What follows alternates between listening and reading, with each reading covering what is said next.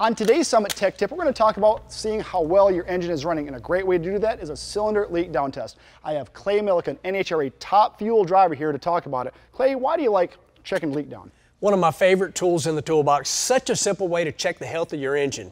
Pretty simple. Put a little air in the cylinder. You can either hear it leaking through the intake, out the exhaust, or into the oil pan, or nowhere, which is what we really want. Summit Racing has a lot of great tools for engine builders, for diagnostic, and they have a great leak down tester. So what do you say we put some air to this one and see how it's doing? Let's see if it's in good shape. Well, it looks like we're on 4 or 5. Now this is a fully dynoed, hammered on engine, so what do you think about that?